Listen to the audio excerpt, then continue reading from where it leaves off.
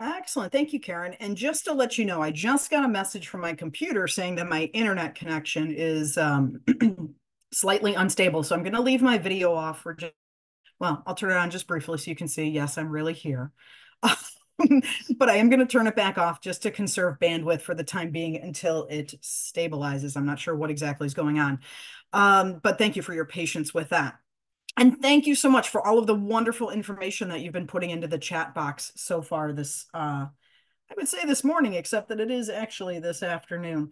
I do want to just mention at the very beginning that I think I may be coming down with something, so I am clearly not working at 100% capacity today by the fact that I think it's the morning time. So if I say something that sounds a little bit off, or like maybe I just said the wrong word in general, or you've got a question, please feel free at any point during the next hour and a half to throw a question in the chat box, or when we get to some of the question sections, you can actually unmic and ask those questions, because it might be that I misspoke because, well, it's one of those days. So, but I will do my best. I will do my best. So again, thank you so much for all of this information. Let me jot down one more little note here, and then we will get going. All right, cool. All righty. There you go. All right. So I am Tammy King, and you are hopefully here for understanding how children learn multiple languages. I work with Karen at the Early Childhood Professional Learning Department, which is part of the Center Resources for Teaching and Learning in Arlington Heights, though this afternoon I am actually sitting in my basement, not far from the office, actually. I am the person that primarily oversees our English as a second language and bilingual initiatives. I've been in this department now for just over 6 years, and before that, I worked for 12 years in the Illinois Resource Center, which is a sister department. So same parent organization, but different department. At the center. So if you have ever worked in the K-12 world and I look or sound somewhat familiar to you, that might be why you may have met me during my time at the IRC. I am a former teacher. I used to teach fourth and fifth grade bilingual, bilingual Spanish. That's my second language. I also taught ESL bilingual pull-out, which would have been a bunch of different languages. And that would have been kindergarten through sixth grade before I got into doing professional development full time. All right. Let's see here. There we go. Some burning questions that we're going to get into this afternoon. I noticed a handful of people were asking about strategies. Some folks were looking for information for infants and toddlers. We've got kind of a wide gamut of information that you're looking for this evening. So hopefully I'm going to weave some of that in as we go through the session. But primarily I organized this around the burning questions that you see on the screen before you right now. So first, is it helpful or harmful to grow up learning two or more languages? We'll answer that question shortly. What does it mean when a child switches between the languages as they speak? Is that something we should be concerned about, not concerned about, for instance? What does it even mean? What if a child doesn't do it? What's all that about? And then what is developmentally appropriate practice related to dual language learners, or DLLs? So we're going to get into some of that today. Now, as I said, we've got 90 minutes together. So it's 4 o'clock right now. We're going till about 5:30. You can get an entire master's degree, doctorate in ESL bilingual ed. You can get half a master, you can take the ESL bilingual coursework, 18 semester hours. There's tons of work you can do on this. And I have been in this field for a couple of decades. I will do my best to give you the most important nuggets of information in the next 90 minutes, but I can't teach you everything that I've ever learned. But I do, I'll give it a shot in the next 90 minutes and hope to answer some of your questions. But please do know that this is just one of a number of free professional learning opportunities that we have available to you through our office that are dedicated to the unique needs of English learners. Speaking of English learners, you've already heard me use two different acronyms so far. So we've got DLL, ELL, EL. Maybe you've heard other ones like multilingual learner or simultaneous bilingual or sequential bilingual, or, all these different terms. Or when I first started in this field, limited English proficient was a trendy term back in the late 90s and the early O's. All right, so what's the deal with all these different acronyms? First of all, none of them that I just mentioned are offensive in any way, shape, or form. They're just different terms. Some have gone in and out of common parlance, but they're all okay terms to use. They do have different nuances in their meaning. So, for example, dual language learner, or DLL, that you see on the top of the screen right now, that's primarily used at the national level. So organizations like Head Start and the National Association for the Education of Young Children, which is NACCE, likes to use the term dual language learner, and it means any child who is growing up with exposure to more than one language, regardless of what their proficiency is in English, just that they're growing up with multiple languages. English language learner was the term used by ISB for a while before they at some point dropped the middle L and left us with just EL, like the train. And so this is English language learner, and then this is English learner. And these are children who are growing up, like a dual language learner. They're growing up with exposure to a language other than English. But when assessed in English, their English language proficiency is below that of a native English speaking student. So, but for the purposes of today, we're going to use these terms interchangeably. That's all right. Again, none of them are offensive in any way. What's most important is that we are able to get our questions asked and answered in the next hour and a half. I tend to use the term either English learner or multilingual learner, which is used a lot by the WIDA consortium. Again, variation on the same thing. All right. Now we're going to do a couple different ways for you to participate this evening. This first one is called a waterfall chat. So if you haven't done this yet, let me explain. In just a second, you're going to type in the chat box whether you think it's helpful or harmful to grow up learning 2 or 3 or 4 or 5 languages. Then what's going to happen is, wait, don't hit enter. I'm going to count down, and then we're all going to hit enter together, and there's going to be this waterfall of answers in the chat so we can see what everybody thinks. So thanks, Lisa, for getting us started. Everybody else, if you would, in the chat, type in, do you think it's helpful or harmful to grow up, or for our children to grow up speaking and learning multiple languages? So I give you about 10 more seconds to type. And 3, 2, 1, hit enter. Let's see. I see, whoa, lots of helpfuls flying by. It also gives me a chance to take a drink of some tea. Excellent. All right, so I see lots and lots of helpfuls. There might have been a harmful in there somewhere that I might have missed, but so far I've only noticed helpful. Awesome. All right, cool. Part of that was a test to teach you how to do a waterfall chat, because we're going to do it again in a little bit. Excellent. All right, next slide. It is helpful. There is no research out there, and we've got 40 years worth of research in this area, right? There is no, I've yet to find any research that shows that it's harmful to grow up speaking multiple languages or being exposed to multiple languages. In fact, in most of the rest of the world, it's just normal that you grow up speaking multiple languages. So talking about names and terminology and stuff, we were talking about English language learner, dual language learner, and all that. Let me introduce you to 2 new terms that maybe you haven't heard yet. The first is simultaneous bilinguals. And so I'm going to show you simultaneous bilinguals. This is my little visual to explain this concept. And then in a second, I'll also show you sequential bilinguals. Many of you are working with children, with families who the children are simultaneous bilinguals. What does that mean? That means at birth, or shortly after, so within the first year or maybe 2 years of life, the child is being exposed to 2 or more languages, and they are learning those languages essentially simultaneously. Now, they may learn one primarily over the summer when they're home visiting grandma and grandpa in the old country, and the other one, during the week, or during, at school or something like that. But still, they're developing these 2 languages simultaneously. Different from potentially their parents, who may have been raised with one language from birth or shortly thereafter, but at a later point in life, in elementary school, junior high, high school, or whatever, they added in that second language. Or maybe it was at the time of kindergarten, so maybe at 5 years of age, they add in that second language. I myself am a sequential bilingual. I grew up speaking exclusively English until 3rd grade, when I took my first Spanish class, started to learn a little bit of Spanish, and then more intensively starting in junior high. My grandfather was also a sequential bilingual. He grew up speaking exclusively Italian until he got into 1st grade and started school in Chicago Public Schools back in the early 1900s, at which point he began learning English.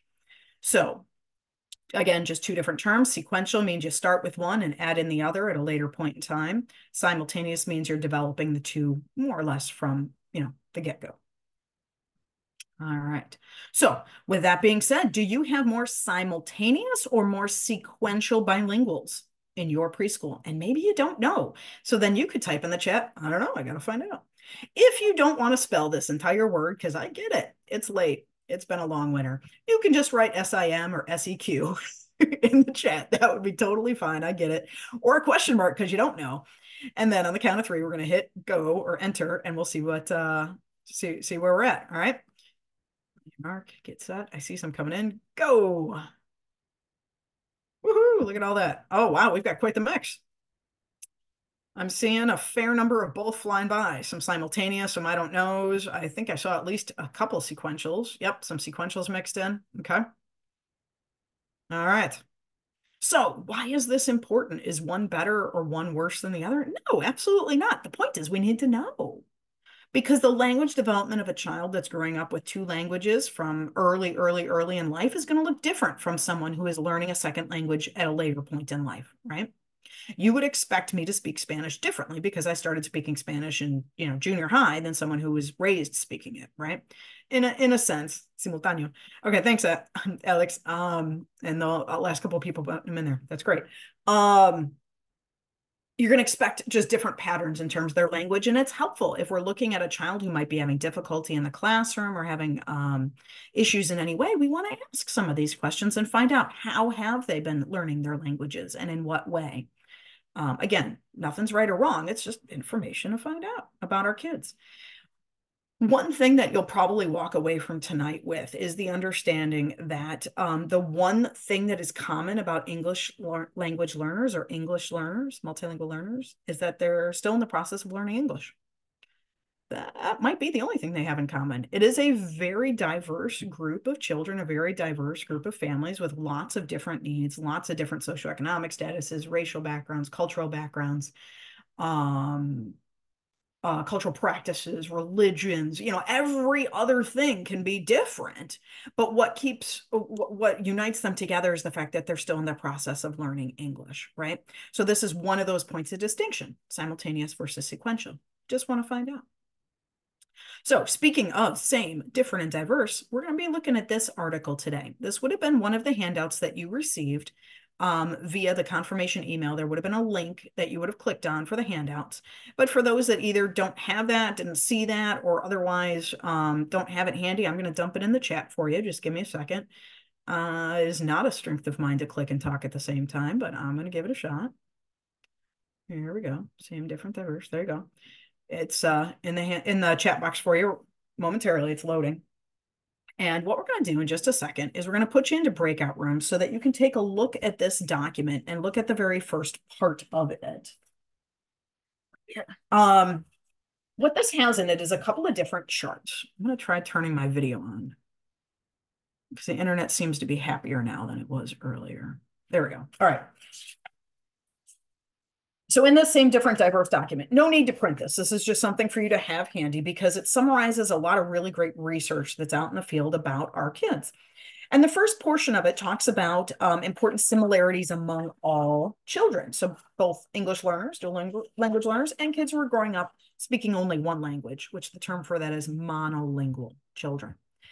So what I'm going to have you do here in just a moment is get into breakout groups. We're going to automatically put you in those groups. And I would like you to take a look at the same and different sections of this article. So that would be pages 2 and 3, where it says important similarities among all children. Looks like that.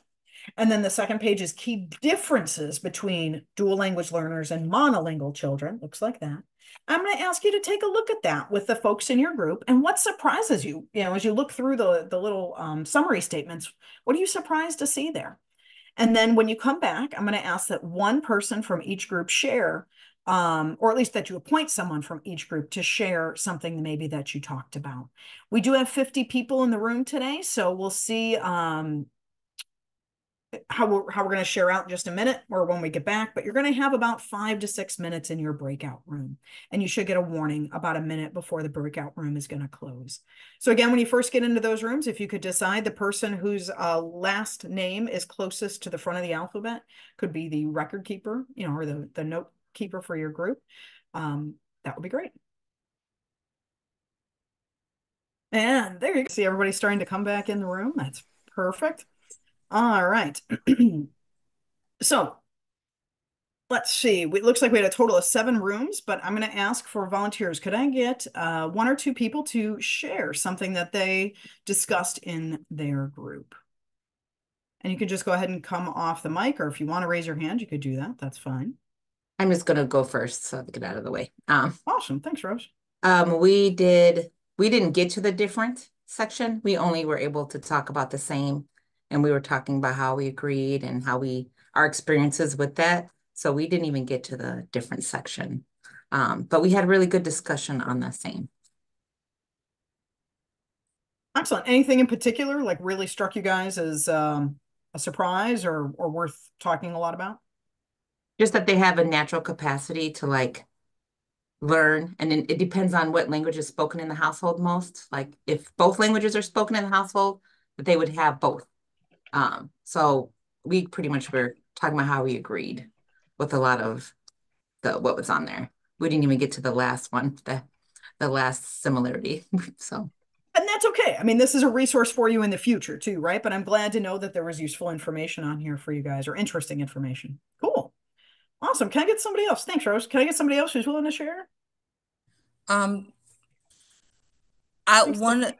one of the things that surprised me under the same and different is when they were talking about the greater demands on memory. It's something that I never really thought about. Like these children are learning they have to have 2 different sets of, they have to know English and they have to know their home language, and then they're going between the two all day. And I never really thought about it like that, which I'm surprised by myself that I never really thought about it like that. Cool. Thanks for sharing. Yeah, it is. And it's not that it's confusing, but it is more of a cognitive load, right? And as you're working between those, I remember translating like at IEP meetings from English to Spanish. And if I do it long enough, eventually my brain gets tired and I inevitably talk to the wrong language, use the wrong language and talk to the wrong person at some point because it just takes some extra effort. So cool. Thank you. And can I get one last group that would be willing to Natalia? I don't know, Natalie.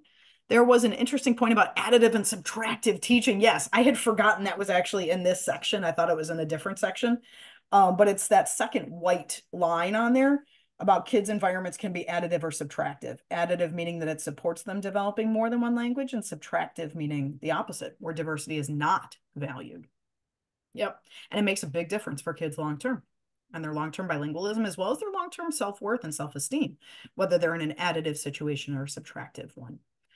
Cool. All right. So we got 3 groups that shared this time. We've got a total of 7. So the next time we do a breakout, I'm going to be hitting up those other groups that haven't had a chance to share yet. And before I forget, if you would just take a quick second to take a look at how your name is showing up in the Zoom room.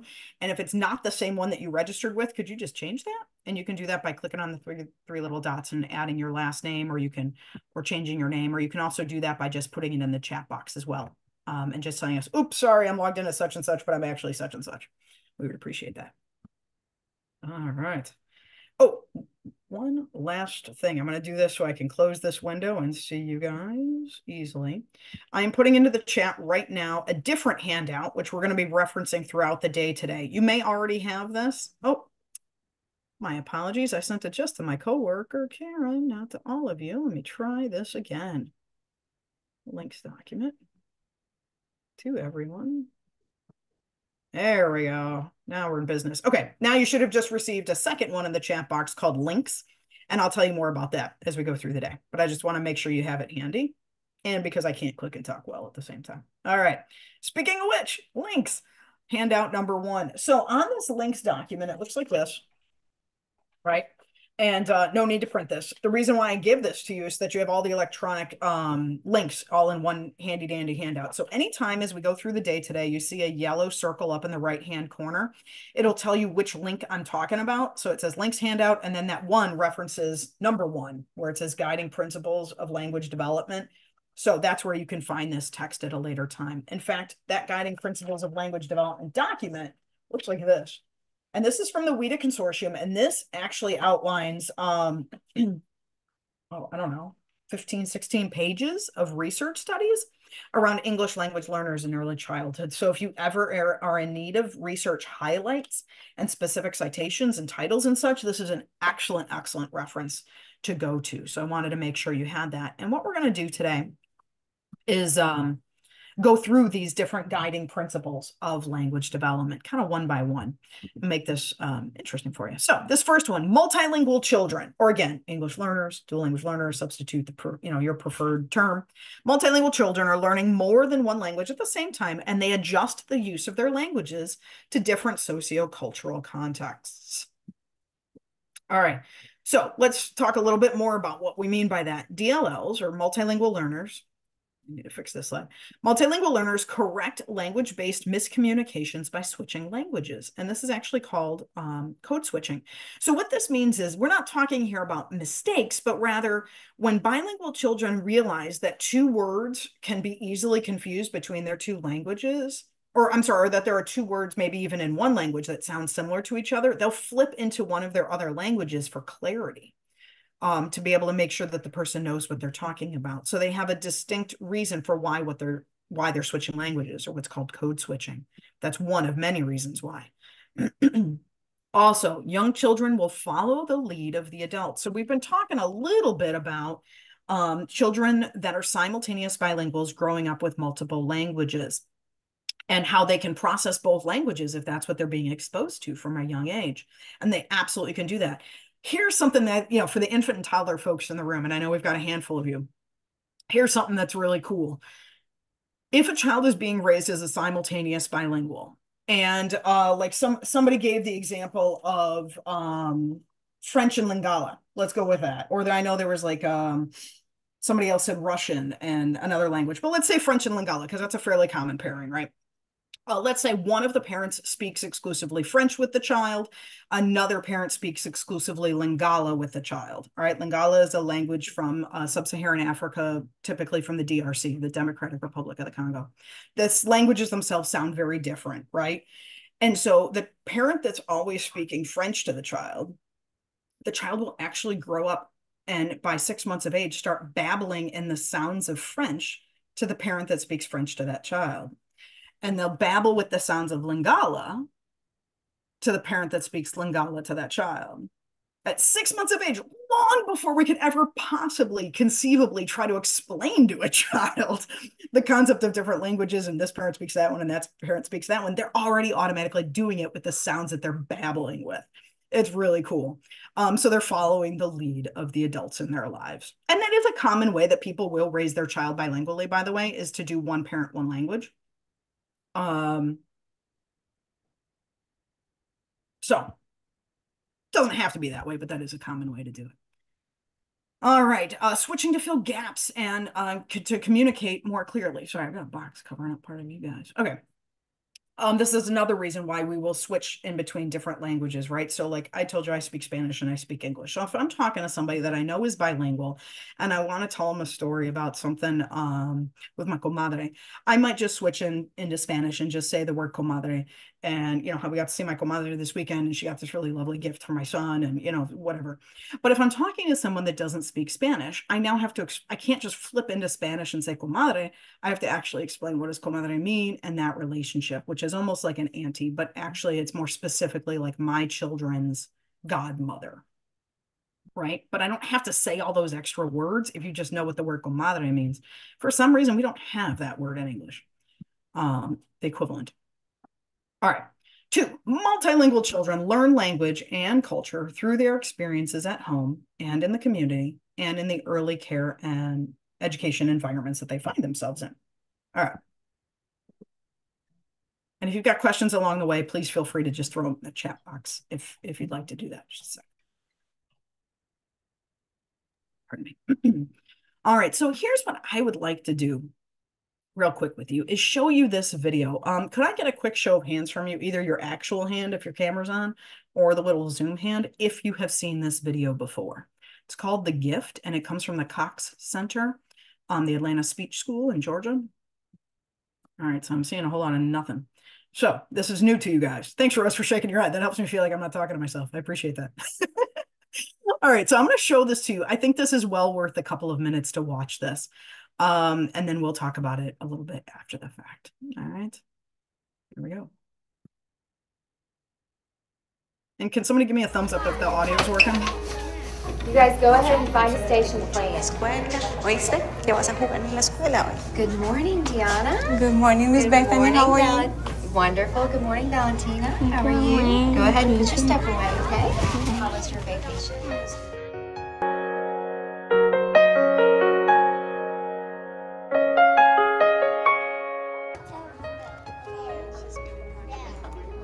That's great to hear. I know she... Valentina, you don't need that right now. We're getting... Oh, so sorry. Let me fix that. Sorry about that.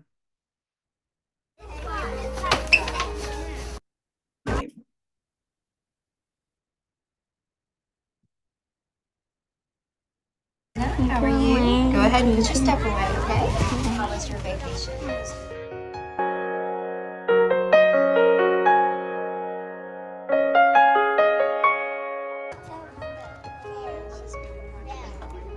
That's great to hear. I know she... Valentina, you don't need that right now. We're getting ready to learn. Please go put it on the shelf. You think I don't need my gift, but I really do. Me siento perdida when you take it away.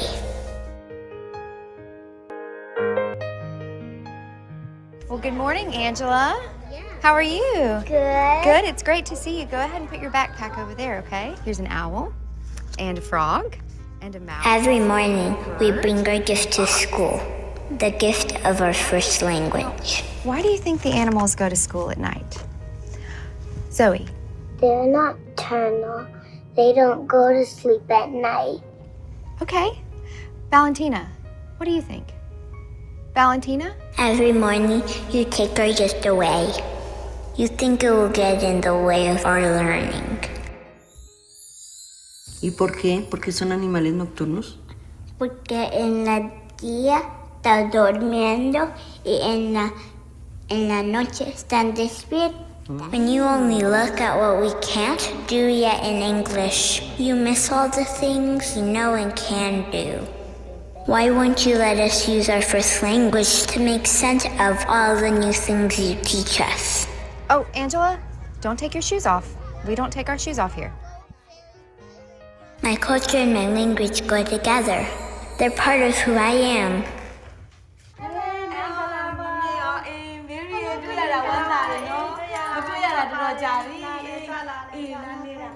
Learning is easier when you accept all of me. Okay, everybody, listen up. I want you to sort your bears into small and large, okay? Valentina. Small and large. Small and large.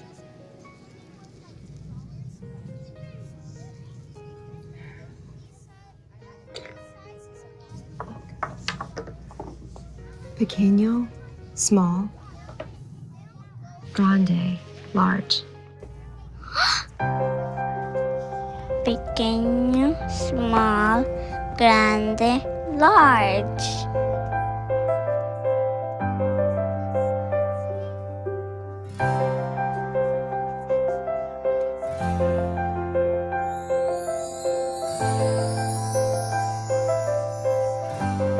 So today, we are going to greet our friends in their own special language. And guess what? When we come inside from the playground, we're going to take our shoes off, just like Angela does when she's at home. Okay? You ready to sing? Okay, let's start. Ready? Mingla ba Angela. Angela is our When you use words and songs in our first language and connect them with English, our learning takes off. Our families can help, and you can remind them they help us best when they keep talking, singing, and reading with us in our first language. Yo tengo unos animales nocturnos. You may think our English-speaking friends know more than we do, but our bilingual brains are amazing. They think in two languages and give us the power to express ourselves on both of them. It's not confusing at all. Large, familiar fingers into a fan. Next, he leaned forward and kissed the center of her hand.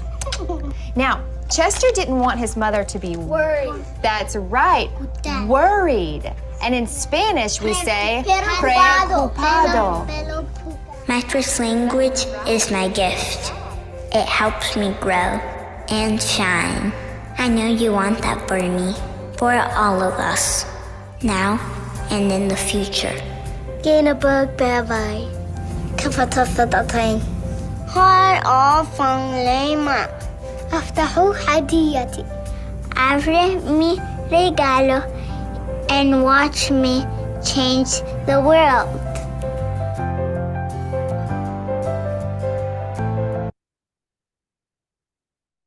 All right, so I learned quickly that if I clicked on the chat box while the video played, I couldn't actually play the video. So just a second as I catch up on what's in the chat box.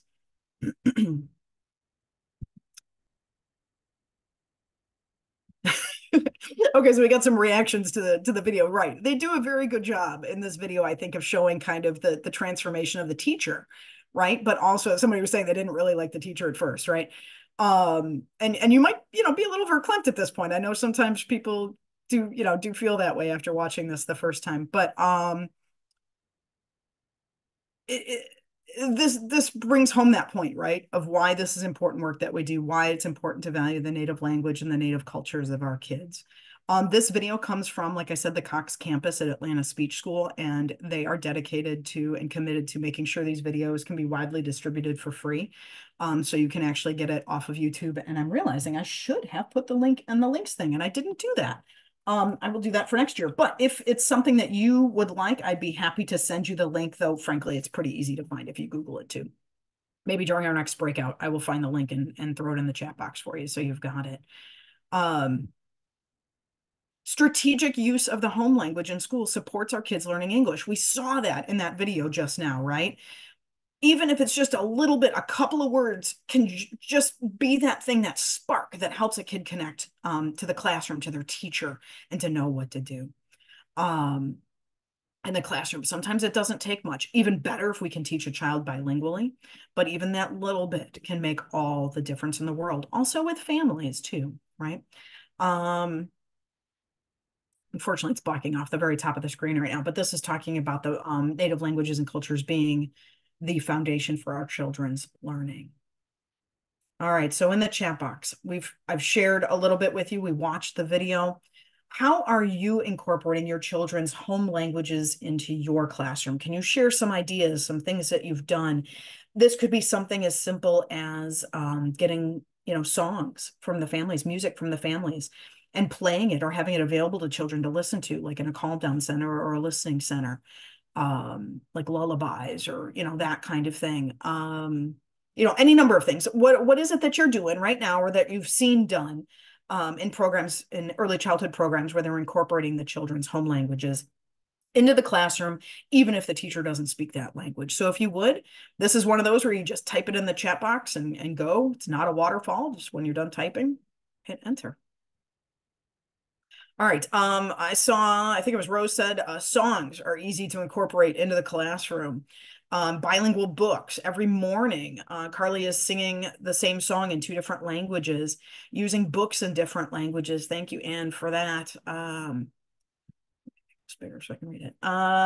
Using books in different languages, labeling materials in the students' home languages, speaking a handful of words in the home languages and asking the kids to teach those to you.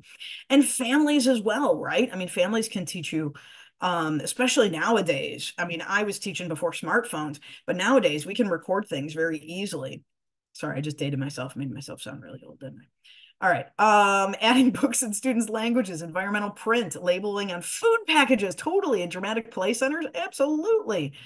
Labeling things, adding languages all around the room.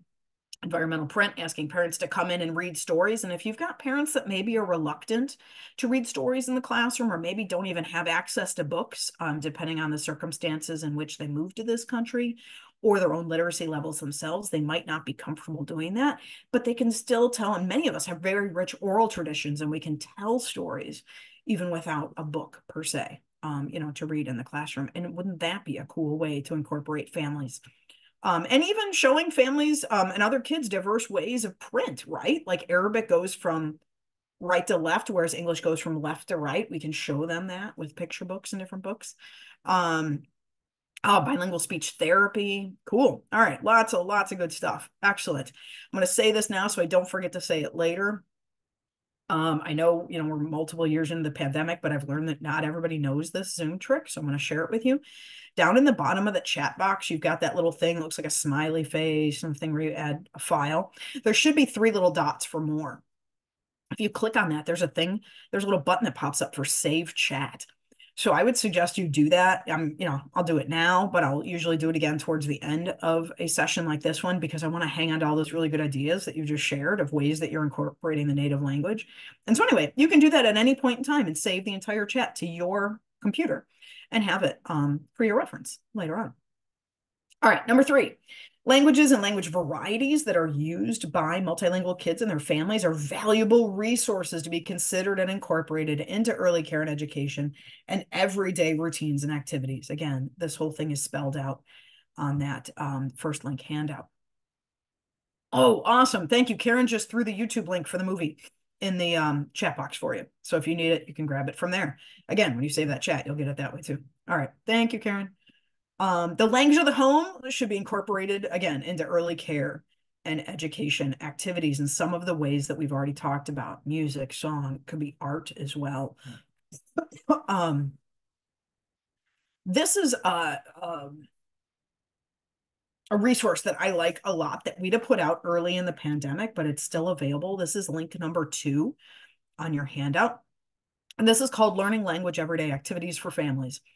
And I'm not going to read it all to you, obviously, but you can see there's different pages in it. Like here's one that talks about moving and playing and looking at the picture and describe how they're moving and they're playing and they're doing different things. And here's another page that's all about weather. And you could draw a picture of what it's like outside, right? And there's a little word bank on the bottom. Very cute.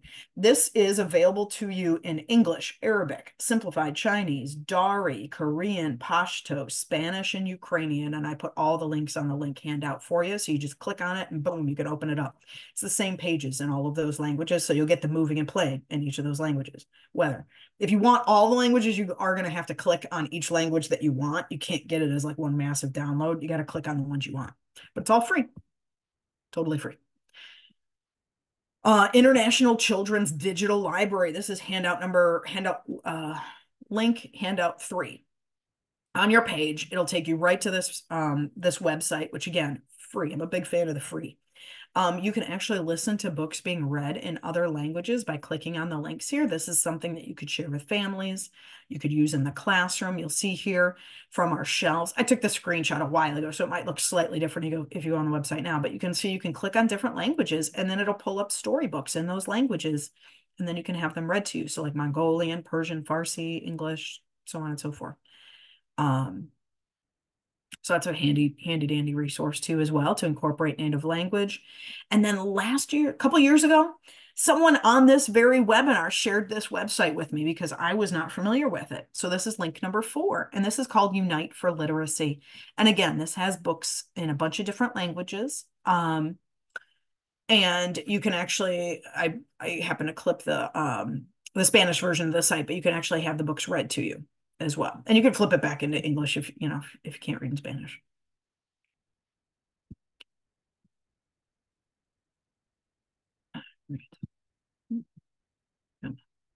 Sorry, it's not advancing. There we go.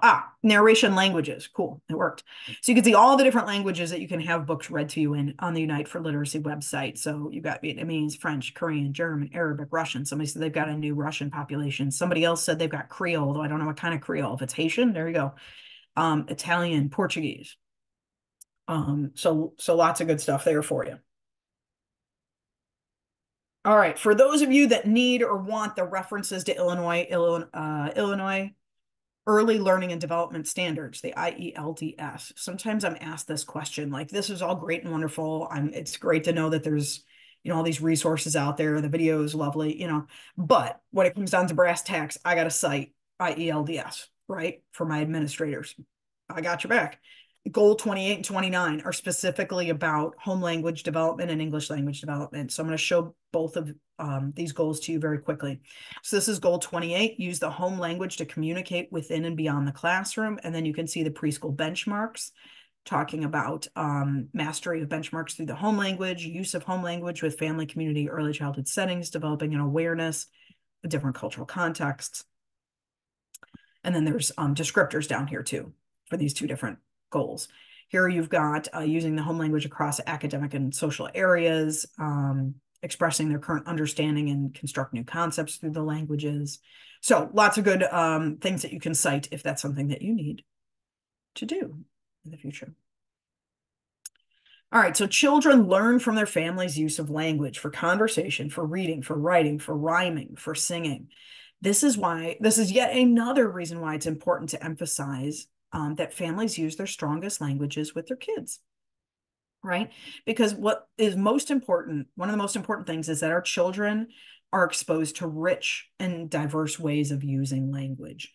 And so they're going to get the best, the richest linguistic environment at home if parents are using their strongest languages with their kids. And so we would prefer that they be using their strongest languages with their kids, even if that language is not English, even if that language is not Spanish. If their home language is Chichimeca or some other native indigenous language, fantastic. Use that language at home with your kids. It's not going to be confusing. It's not going to be harmful. In fact, they're going to be exposed to that much more richness in language and oral traditions that will help them become highly literate human beings as time goes on. We can take care of the English at school. The only place they can get the native language sometimes is at home. Multilingual children benefit from continuous home language development at all levels. Even if they're deemed fluent English speakers, they can still and will benefit from home language development. This is just a fact. It never hurts to continue developing in your languages. All right, so here's a chance for you to chat because it's been a little while for you to type something. So how do you encourage your parents to use their strongest languages at home with their kids? So if you would put that in the chat box. So how do you encourage the parents to use their strongest languages with their kids, even when those languages are not English or not Spanish? What have you found success with in doing that?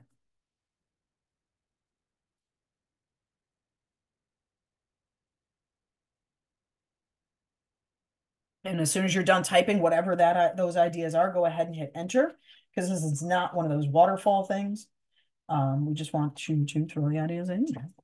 I see one coming right now. Excellent. All right, so, Illinois early learning tip sheets. Yes, those are awesome. Sharing oral stories. The most important thing is to be able to communicate effectively with the little ones and the big ones too. That's like kind of a secret, not really. 2, if you continue using your native language at home with your kids and developing that native language with your children, they won't lose it. Here's the thing. Honestly, I've been in this field for over 20 years. The difficulty in this country is not learning English. The difficulty in this country is not losing your native language. You will learn English if you continue to live here, but will you lose the native language? And so many of our parents moved to this country for their kids to have a better life and a better education than they would have gotten in the home country. And they want their children to be bilingual doctors and lawyers and such, someday, and teachers. Well, the only way they're going to be bilingual doctors and lawyers is if they keep that native language as they add in the English. So we need to have them continuing to develop that native language. So it's using the tip sheets. Okay, so so the idea of using their strongest language at home with their kids. So I'm seeing folks saying sometimes they don't necessarily explicitly talk about it, but it is good to do so because sometimes our parents have gotten this kind of unwritten message. Sometimes it comes from the media that it's going to confuse their kids, even though we know there's no research to that effect. It is important to tell them to use their strongest languages with their kids. The emphasis should not be on English in the home. And oh my gosh, I just happened to land on your comment that you've not had a situation yet where a parent needs encouragement. Oh, that makes me feel so good. Um, that's awesome. I'm really, really glad to hear that. Unfortunately, that has not been my experience. I often would run into parents who needed a lot of encouragement to use the non-English language at home with their kids. So that really makes me feel good that the tide is turning. Um, okay. And here's something else I got to tell you, right? So as a bilingual teacher, my parents expected me to tell them to use their native language at home with their kids.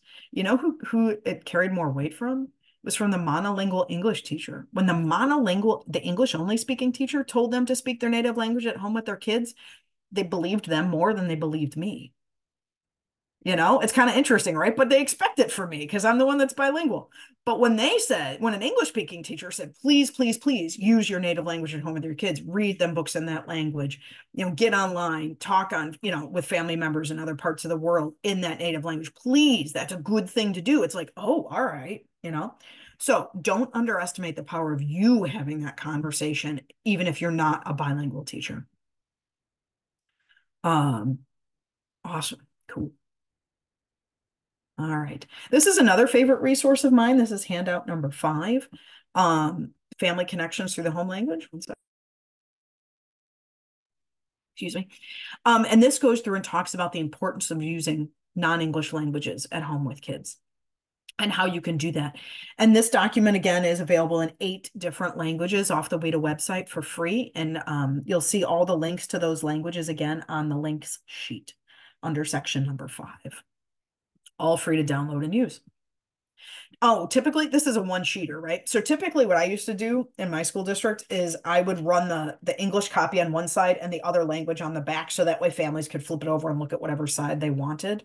That way also, if the paper's left lying around somewhere, what it's about, if someone doesn't speak, Dari, like, what is this sheet about? Who does it go to? Well, if you've got English on the other side, that can help you figure it out. All right. Cognates. This is a little thing to share with you as well. These are my 2 languages, right? So English and Elefante, which is Spanish. This demonstrates this notion or this linguistic term of cognates, which are 2 words that sound the same and are spelled in similar ways between 2 different languages. Conversational English pulls its words largely from German. All right. But academic English largely comes from Latin and Greek. Here's yet another reason why our children should be continuing to use their native languages at home with their kids. For example, in Spanish. There's not a lot of overlap between conversational English and conversational Spanish. Some, but not a lot. Where there is a lot more overlap is in academic English with any kind of Spanish, because all of Spanish comes from Latin and Greek. It's a Romance language. And academic English comes from Latin and Greek. And so the more Spanish, for example, our kids know, the easier high-level technical vocabulary will come easier to them. Like pulmones, which means lungs, can help you figure out pulmonary specialist, which is a, lung doctor, for example. So it's perfectly acceptable. In fact, it's best practice to teach kids how to compare and contrast the languages that they have. If I remember right, I think this is Farsi. If I'm wrong, someone correct me. But I believe this is Farsi. And so you can see how different these words look when they're written. I have no idea how to pronounce Farsi, but it's okay to teach kids, and show them print in different languages. And if you're able to say it or have someone help you pronounce it, all the better, right? To show them how language works. Farsi is like Arabic. It goes from right to left. So you start writing here and you would write like this, right? And then you add the diacritical marks below. And sometimes if it's like Arabic, sometimes they go above, like you see here, right? Different from the way we write in English. But yet both of those show the concept of an apple, right? And so that's something that can be done in bilingual classrooms or even monolingual English classrooms as well. You can have like the word red in the middle and then have red written in all the different languages going around the outside, or other concepts that you're teaching, shapes, squares, whatever it might be. That would be a perfectly good thing to do. All right. Excuse me. All right, number 5, multilingual children follow different paths for language development than their monolingual learners. Oh, 1 second here. Okay, so multilingual children follow different paths We talked a little bit about the babbling, about how children that are being raised as simultaneous bilinguals will actually babble in the sounds of each of their languages to the proper caregiver, whomever that caregiver is. It's a really cool thing. Um, as early as 3 years of age, children who are being raised with two languages can walk up to just a stranger on the street and, I forgot the exact percentage, but at a very high percentage, speak to that person in the right language before they've even heard them speak, because they've picked up on social cultural clues over their 3 years, their 36 months of life on this planet, and they can actually distinguish probably what language this person is going to speak and address them in the proper language and in the proper way as young as 3 years old without explicit instruction. That's pretty cool. We are hardwired to learn more than one language. Again, not confusing at all. All right. Here's another resource that I wanted to share with you as well. The links handout number 6. Sometimes folks ask me about support for lesson planning and trainings and such. This, if you go to the link on number 6, you'll find the Making Connections document for Illinois. This is a comprehensive resource that's going to offer you suggestions, tools, sample lesson plans for teachers on how to pull together the IELDS, the Illinois Early Learning and Development Standards, as well as the WIDA resources and standards to provide and to create equitable lesson plans and learning opportunities for the kids in our care. You'll also find all sorts of other resources and on-demand trainings and things there as well. All right, so I'm going to take a break here for a second and give you a chance to ask any questions that you might have at this point. You can either put them in the chat or you can unmute and ask as well.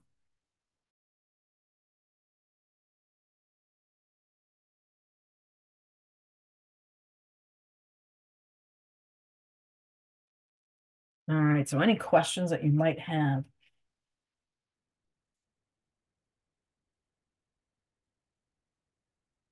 Not seeing anything come in. All right. Give you like one more minute. Let me see if anyone's typing. Okay, doesn't look like it. All right. More questions come up, just throw them in there for me. All right, here's what I'm going to have you do next, because maybe the questions will come up as you go into breakout groups. Oh, hey, there we go. We got a question. All right. What is the best language for students to learn English? All right. So it kind of depends on how you define like best, right? I would say that ideally being raised with more than one language from birth, whether that's, English and Spanish, French and Lingala, Chichimeca and Spanish, like whatever the two languages are, learning them from birth, they will actually develop in the same region of the brain. So like if you were to look at a brain scan, you would see both languages developing in like this area here. When you learn a second language later in life, so you're sequential bilingual, they actually form in two different sections of your brain if you were to look at a brain scan. So, there's different advantages to when you learn it. Sometimes people talk about how the younger the child is, the easier it is to learn the language. In a way, yes, in the sense that there's less to learn, because what a 5-year-old knows in English versus what a 15-year-old knows in English is more, so there's more to learn. But arguably, when you are proficient in your first language and you've already broken the code, you've learned how to read, you've become a literate human being, it's much easier to learn literacy in other languages. I think the biggest trouble is when we ask kids to learn how to read for the first time in a language they're not yet fluent in. Because then what happens, and this is like an epidemic here in the United States, of kids that have learned how to word call, they've learned how to decode, they can read out loud in English and have no idea what they've read. And that's because they were forced into reading English before they were actually conversationally and academically fluent in it. So I would throw that out there too. Okay, I see a couple of questions that just came in. Hold on a sec, I gotta back up. Okay, best age. So I'd say, yeah, I mean, if not birth, which usually when you're a teacher, you don't have control at that point, what they come to you when they come to you. You can start introducing a second language to a child at any point, but it's also about the balance. So you want to make sure, again, you're continuing to develop the native language in the child and making sure that they're learning content while they're learning English. And often the best way for them to learn content is through the native language. So you don't want to withdraw the native language too soon. You can add in the English, but don't withdraw the native language quickly or too quickly. The quickest way to learn Spanish. Again, are we talking about academics, or are we talking about social language as well, right? You can become conversationally fluent relatively quickly, but academic language in any language, when you learn it, is going to take some time. Do speech language pathologists get training in multilingual learning features? We got at least one speech path on here. Does she or he know the answer to that question? My understanding, at least back in the day, was speech paths don't necessarily have training in this area unless they sought out ESL bilingual certification, but I don't believe it's part of like standard SLP training. But please correct me if I am wrong on that. This is Jasmine Yes. Donnelly. Sorry. So Awesome. I Yeah. would say, speaking from my own personal experience, I mean, I agree with you in the sense that, yeah, I would say there's not like a specific like program or training that happens within our graduate program. However, they usually will offer like a course in multicultural, kind of multilingual, multilanguage learning. And typically we're required to do projects where we all focus on a particular culture or language and what the aspects of that and the features of that are, so that we have that as a resource moving forward. But yeah, I would say it's not like formal training per se. And I think that's probably a similar thing could be described for your average, say, elementary teacher or even early childhood teacher, right? It might have been a course you took or part of a course we took. But to really go in depth on it, you would have to go seek out additional training in that area, right? To really learn more or do more reading or do more training like on job. Like I'm thinking, I know there's some resources out there and I can't remember the book off the top of my head, but like we'll actually talk about articulation differences and like grammatical differences between different languages so that you can see when you see particular kids' presentations of language, whether that's a language thing or it's a I can't even think of what the terminology is right now. My apologies. But anyway, it helps you determine, like what it is that's going on with the child. If All I right, can cool. jump in as a speech path, can you Oh, hear yeah, me? please do, Deborah. Yes, absolutely. Hi, I'm a speech path, and I feel like what you said is absolutely correct. But in my training, there was a level of awareness they wanted us to have, meaning they wanted us to very much understand that if a child presents like they might have a language disorder, you need to make absolute sure that it's not a difference and that they are learning two languages at once. And then they also gave us resources to look into, like perhaps the phonology. I know a great resource that I absolutely just used today is to go to the ASHA website and type in the language and look at the phonology just to take a peek at, okay, let's say they can't say Esplens. Well, is it because they're delayed or is it because they're in a home where they very rarely heard Esplens? Or like, I know, for example, and that's if you want to dump the actual ASHA website in there, I just put a reminder in the chat box about it. I just don't happen to know what it is off the top of my head. It's just like ASHA.org. Oh, is it just oh, well, there you go. Okay. I would have guessed that, but I didn't want to assume. No worries. Like I know, for example, I was once told that in the Russian language, there is no indefinite article, like the word the doesn't exist in Russian. So when I used to have a student that was coming from Russian and learning English, and he would always leave out the when he was speaking, even when you needed to have it, he just didn't put it in there. Well, it didn't exist in his home language. So it was just this whole new word that frankly doesn't mean a whole lot, but yet you need it, right? And so that helped us understand that it was a language difference because of the language he was coming from and the language he was learning, not necessarily something that would fall under like a pathology, I guess you could say, right? And I'm sorry for using the wrong Absolutely. terms. So no speech pathologist that I know exists that can have such depth of knowledge to know all the languages. So we really just have to know when we need to seek support and look to another speech language pathologist who is fluent in that language. But we just really need to be sensitive not to call people disordered when they're not. Yep. And that's awesome to know that the ASHA website has something that you can look up too. Some of those distinctions between different languages. Because frankly, the ones I know are only because of kids that I've had along the way. So awesome. Cool. I'm glad I know about that. Thank you. All right, so without further ado, I want to give you guys more time to talk in your groups. So let's spend about 5-6 minutes again taking a look at the rest of that article. So the next section is about what surprises you in the diverse section. So there's 2 pages where it says DLLs. I'm sorry about the coughing. That DLLs are a highly diverse group, and it talks about some of the differences. So take a look at that. Or if you wanted to go back to some of the stuff you didn't get to talk enough about in the first time you went to breakout, that's fine as well. I will ask the groups that haven't yet shared to share when we come back in about, oh my gosh, I'm sorry, in about 6 minutes or so. So we will see you then. If you need to, click that blue button to go back into the group. Here from their group discussion.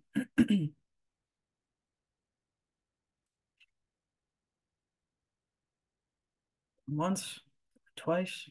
All right. All right. So number 6, multilingual children follow unique paths of language development according to the exposure and opportunities that they have for learning their different languages. So we've talked about some of that.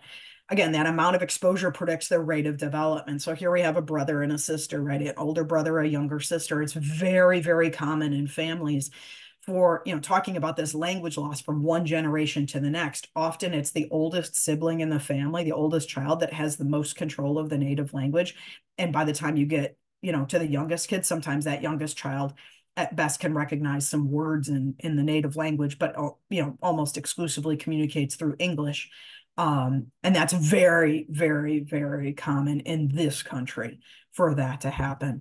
Again, it depends on the amount of exposure. I have a question. Yeah, please. How does that happen? Like, I have 4 kids and I expose them to Spanish, but you're right. Like, my youngest is the one that doesn't really understand it and doesn't speak it. But they were all exposed to the same amount. Is that because they have older siblings and they speak English to them more, or why is that?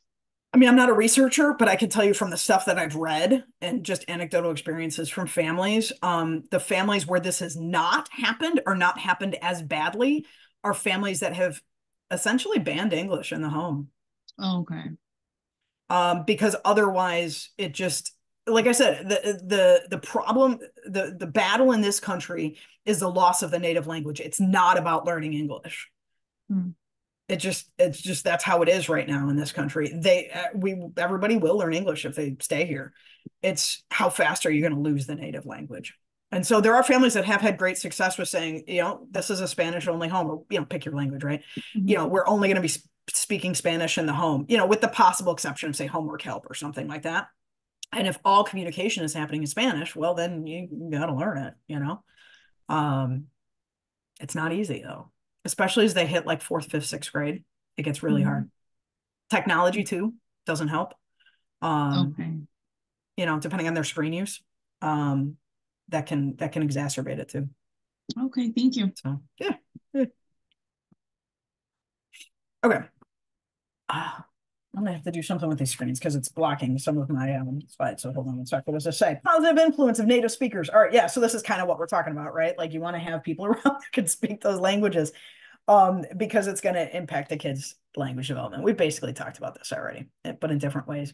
Okay, so when parents speak more English, it does not impact. All right, this is really interesting. Let me read this because I don't want to ad-lib it. In a 3-year longitudinal study of language practices of mothers of preschool dual language learners, so preschoolers growing up with more than one language, it was found that their increased use of English in the home did not impact the children's English vocabulary or their emergent literacy development. However, the increased use of English slowed the growth of the children's Spanish vocabulary. This is a very complicated way of saying essentially what we were just talking about. If the parents stop speaking the native language, it doesn't necessarily accelerate the kids' English so much, their English growth so much, as it decreases their Spanish, I guess. So it's especially at a young age. So when you have families that are like, I'm only going to speak English at home with the kids, but then the parents themselves don't speak very much English, what happens is a little less language in the home. And so it's not as a language rich environment for the kids. And so it doesn't necessarily increase their English, but it does decrease the native language, like in this case, Spanish. So I guess a little different than what we were just talking about, but related in a way. I hope that makes sense. If not, I can elaborate. All right. The development of language is related to the use of that language. Again, we've kind of talked about this, but the way kids develop language is dependent on their exposure to that language, everyday interactions through that home language. If they're continuing to be exposed to it and continuing to need to use that language, then they will continue to actually use it. Let's see here. All right, personal preference and play partners. All right, this I think is just kind of an interesting thing. We're going to talk a little bit more about this in a second, but you can think about in your early childhood classroom, or if you've got kindergarten, first grade teachers on here, who are the kids choosing as their play partners? And kids that have more than one language, you want them to be playing and using their native language in play because they're actually going to attain higher levels and engage in higher levels of play. I've got a whole workshop I do on this, but they'll reach higher levels of play and take on different roles, for example, which is really important in play. Be able to take on different ways of using language in play, like if they're pretending to be a airplane pilot or something like that, right? Or pretending to be a TSA person if you set up that in like your dramatic play area. They're going to be able to attain higher levels of play through that native language or through the ability to use all of their languages as they play with different kids in the classroom. So just, some things to think about as you structure your classroom and the kind of language use that you allow in your classroom as well, even if you yourself don't speak those languages. And also the incorporation of culturally relevant activities. So here's some photos of preschool classrooms with some dramatic play areas. Dramatic play is huge. This is where you will see kids act out their cultural experiences, right? In real life. So you see here down in the corner, these kids are using little tortilla presses, different kinds, a metal one and a wood one, to make little Play-Doh tortillas. And then after this, they actually like went around the room and delivered the like little tacos to kids in different centers around the room because they thought they needed like a, quote unquote snack. So it was really cute. And then over here, you've got other kids playing. And so sometimes people will tell me, and we think about Eckers, right? Like Eckers talks about the, having plastic sushi, like in your dramatic play area. And that's all lovely. But what if you don't have Japanese or Korean kids in your classroom? You shouldn't really be stopping at the plastic sushi, but rather making sure you're incorporating your kids' food in the classroom, right? We talked about that earlier with packages that you can incorporate in dramatic play of like empty food packages, asking families to bring that in. But also, now that we're finally, a little bit removed from the pandemic, we can start bringing parents back into the classroom to volunteer. Get your parents, your multilingual parents, to volunteer in the dramatic play area. That will help it become naturally more culturally relevant for your kids because they can bring things in and they can help arrange things in that dramatic play area to make it more recognizable to the children. And therefore, they will talk more about it if they know what the stuff is that's in there, right? You can do something as simple as having families photograph their meals for a couple of days and send you the photos and print them and attach them to a paper plate. And then you put that in your dramatic play area as pretend food, or pretend dishes that they can, make, right? All right. How do you incorporate? I gave you a couple of my ideas, but how do you incorporate kids' home cultures into your dramatic play area? If you've got an idea or two, you can throw that into the chat for me and hit enter as soon as you're done typing.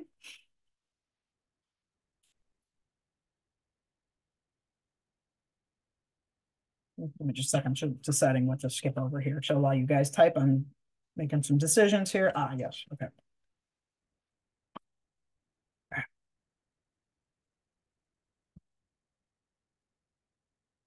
And if you don't have any ideas, that's okay. If you're going to take away some ideas from today, that would be awesome. I do have a whole nother session, like I said, on this. Ooh, multicultural dolls and food. That caught my eye. Play-Doh tamales. Yes. Oh, Bobby, you want to get some more ideas in this area? Yeah. Okay. Fabrics, different kinds of fabrics too that you can put in there that can be used, like different lengths of big pieces of fabric that can be used in all sorts of different ways, like to wrap babies or for clothing, like that kind of thing. That can be a relatively inexpensive way to incorporate some stuff. I'm thinking of like the napping house, so that can be something you can add. Different types of cash in the toy register. Yeah, talking about like different ways of using it except for this, right? Except some kids don't even know cash anymore because all they're used to is plastic, but that's a different situation.